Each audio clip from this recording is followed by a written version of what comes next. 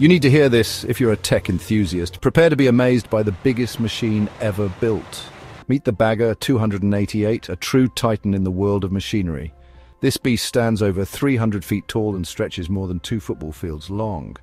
Weighing in at 13,500 tons, it's like having 2,000 elephants working together.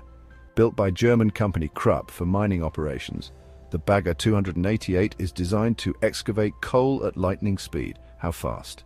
It can move 240,000 cubic meters of earth every single day. That's enough to fill 96 Olympic-sized swimming pools.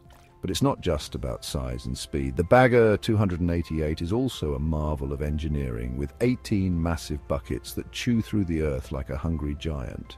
It's powered by 16.56 megawatts of electricity, which is enough to power 20,000 homes.